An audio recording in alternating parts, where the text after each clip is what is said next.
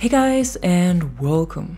We just started into week number 3 of Season 2 in Battlefield 2042, and this means we got some new weekly missions, new portal modes, and some new cosmetic items in the store. But this week it also means we got a small update in the morning, and that's also what I want to start with. The update brought exactly 5 bug fixes to the game, at least officially, and 2 of them were for Pike and her EMG-X scanner. After the small nerf she got earlier this month, where her scanner distance and duration was reduced, we now got a little follow-up to this, where the visual effects of the scanner were corrected. So it shows the right range now, and also the location revealed message you receive as opponent is shown for a shorter time. The other 3 fixes that were made are that the Advances and AM-40 no longer have a visible weapon shake after switching over from a secondary weapon. Some instances were resolved where containers could glitch into the ship in Stranded, and an issue was fixed where the interact button would trigger repeatedly, which could cause you to enter a vehicle again shortly after exiting it. So not much, but a few fixes. The next big update is scheduled for late September or early October and will add the reworked version of Renewal and some more vault weapons to the game. But now let's head over to the new weekly missions. In the first section, you need to do 10 kills with assault rifles, travel 300 meters in the EBLC RAM, and heal teammates or repair allied vehicles. For the kills with the assault rifles, just choose the one you like and reduce the enemy strength a bit. The distance traveled in the EBLC RAM could be tricky if you don't have it unlocked yet, can't get access to one of the vehicles, or can't get a passenger seat. In general, Conquest is a good mode for this mission since the chance to get a vehicle is much higher, but if you want to complete it faster or you are not successful on a normal server, just create yourself an own server in Portal and drive around until the mission is completed. For me, it already showed as completed when I chose the vehicle from the spawn screen. The heals are easiest done in Breakthrough with either Falk's Red Pistol or the Medic Crate, but you can also complete all of these missions in a round of Conquest when you focus on them.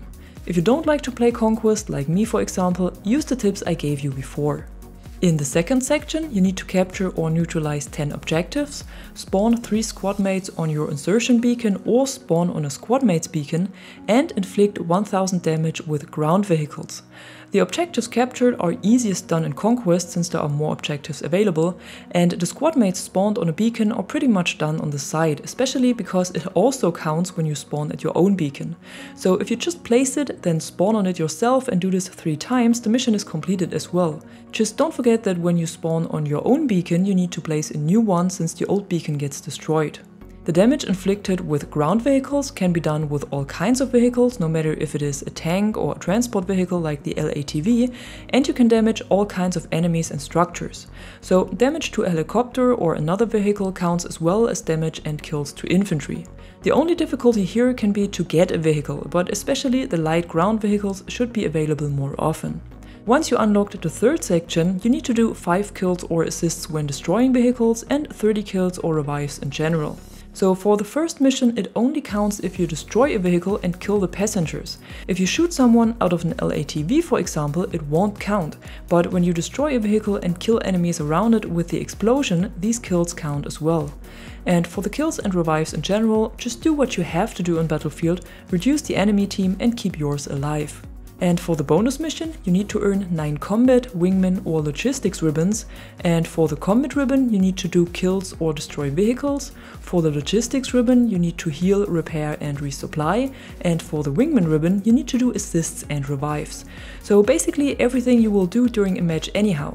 9 of them is not too much and you can earn up to 3 of each kind per match, so this mission shouldn't be too hard to complete. In Portal we also got 2 new modes, just like every week, and this time it's Rush XL and Battlefield 3 Infantry Conquest.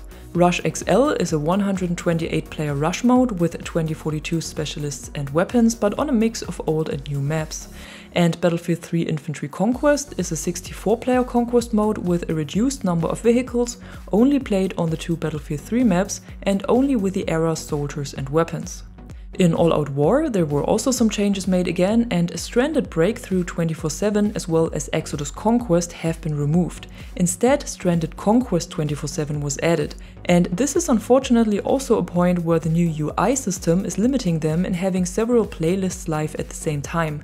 Cause with the old system we often had 24/7 Conquest plus Exposure Conquest in All Out War, while only Breakthrough 24/7 had to be removed. So they could more freely have 4 different modes available available, but now they can't have more than one exclusive playlist available at a time in either Breakthrough or Conquest. So we can't have a 24/7 Conquest and Exposure Conquest at the same time. I hope this was a clear explanation of what I mean, cause it really annoys me that the two modes I played the most in the last days were removed just because the UI doesn't have enough space for it. Anyhow, it is what it is, and we only have Stranded Conquest as a special playlist now.